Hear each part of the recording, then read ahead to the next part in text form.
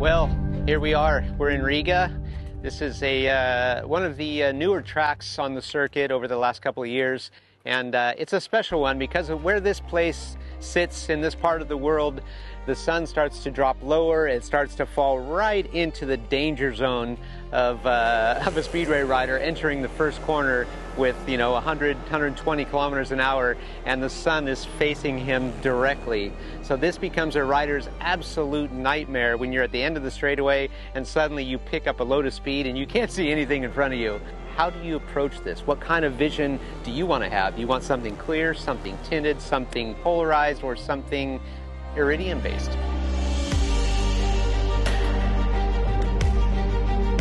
I went through a stage where I did try to use some of a more tinted gray lens, which a lot of riders are using today, both day and night, believe it or not. This kind of tinted lens would give me kind of an eerie feeling. I couldn't really read everything, every condition, and the last thing I want to do is go into a corner chasing a guy, hit a bit of grip, and suddenly I get a glare and I think that I saw something that actually isn't there, or vice versa. I want to be a little bit smarter, not harder. Well, a more modern lens is the iridium lens. You've got a blue iridium, a red iridium, green iridium.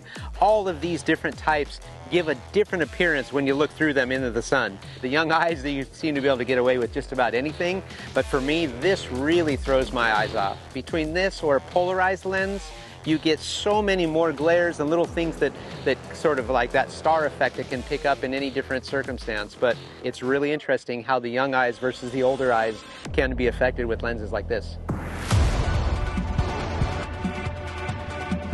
I had a preference of having a clear lens all the time. I felt that with a clear lens and the way my eyes are, I wanted to be able to see every little contour of the track, every edge of every rut, or whatever type of wet, dry surface I could find. So having a clear lens for me was clear vision, and having clear vision is what it's all about. So for me, that was the way to go. Vision is everything, as we say, so being safe and being, confident in your ability. When you race into a corner and you want to dive in to go chasing somebody and suddenly your vision is impaired because of the sun, that's the point where I might be knocking it off a little bit and thinking I'll try the next lap or maybe the next corner. Because you dive into a corner suddenly and you look at something like this, and you might see that there's a lot of other contours, there's some mounds of dirt here, and what have you. And as I explained, a clear lens versus a tinted lens versus an iridium lens, for example, that will change the contour of this so much. And that's when you might see those unexpected impacts into the air fence when maybe you could have chose a different goggle or just waited an extra lap.